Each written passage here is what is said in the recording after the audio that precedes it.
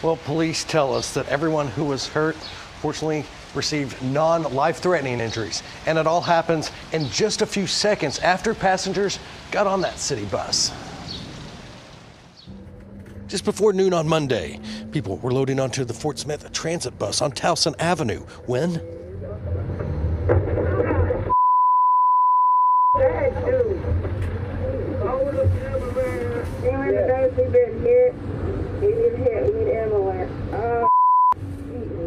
here's a look at it again. The collision sends one man flying on the floor.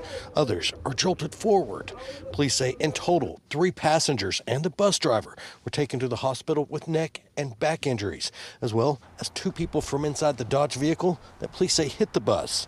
Before the wreck happens, you can see some passengers are wearing seatbelts, but not everyone.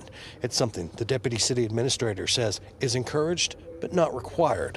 We don't typically go back and make sure everybody's wearing them, but periodically the bus driver will remind them that there are seatbelts, please use them. So they're certainly encouraged to do so.